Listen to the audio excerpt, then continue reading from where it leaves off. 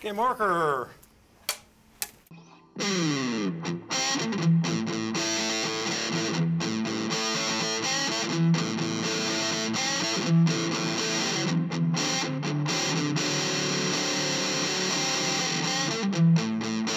I was about 15 years old when I started playing guitar, and I started learning. I took lessons from my neighbor up the street.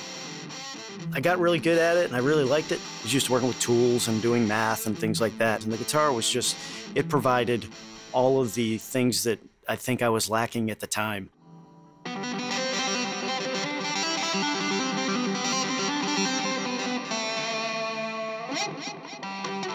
And what I love about it most is the fact that it can be loud, it can be a lot of stress relief, or it can be soft, it can be however you are feeling at the moment. It's a great projection of emotion.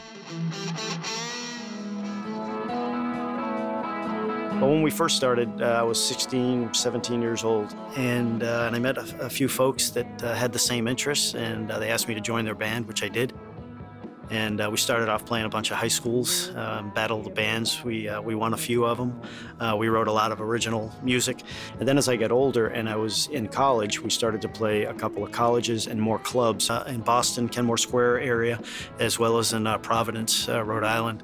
Actually, one of the songs that we had put together and recorded made it into the Boston Top 10 on a local album.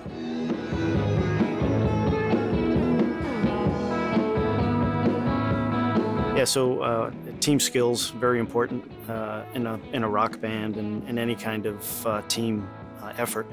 And you know, there were times where the writers in the band wanted to go in a certain direction. There were different times the drummer wanted to go a different direction. There were times where I wanted to go in a different direction. And at the end of the day, we had to have a direction so that whatever we were doing would sound good. Some of these same skills I learned by being in a band, I still use today. You've got to have all those skills. You've got to be patient. You've got to be able to see the value in the other ideas that people offer and allow those to take the full fruition and come to make the program whole. I'm Scott Tingle, and I'm a NASA astronaut.